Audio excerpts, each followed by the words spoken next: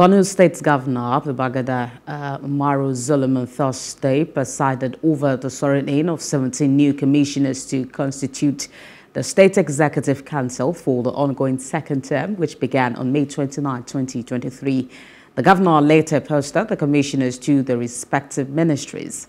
Aside from commissioners, 3 chief advisors to the governor and 1 permanent secretary were sworn in at the multipurpose hall of the government house in Maiduguri during a ceremony in which the chief judge of Borno State, Justice Kashim Zana, administered the oath of office.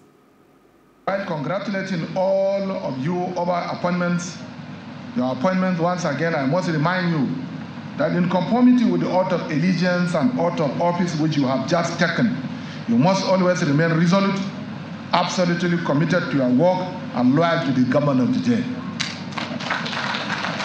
You must go to offices as at when due. Henceforth, this administration will not accept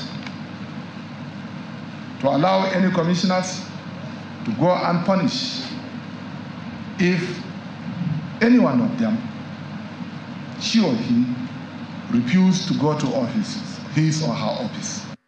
Hello, hope you enjoyed the news. Please do subscribe to our YouTube channel and don't forget to hit the notification button so you get notified about fresh news updates.